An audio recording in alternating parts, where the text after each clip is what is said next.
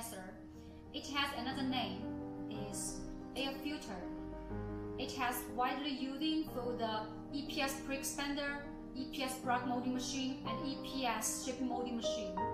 It has three functions. The first one, it can remove the water from the compressor air. And the second one is it can add some lubricating oil and to lubricating the valve during the production. The third one, this is the gauge. It can adjust the pressure for this pipe. So if you have any question for this air filter, please let me know. If you like the channel, please subscribe.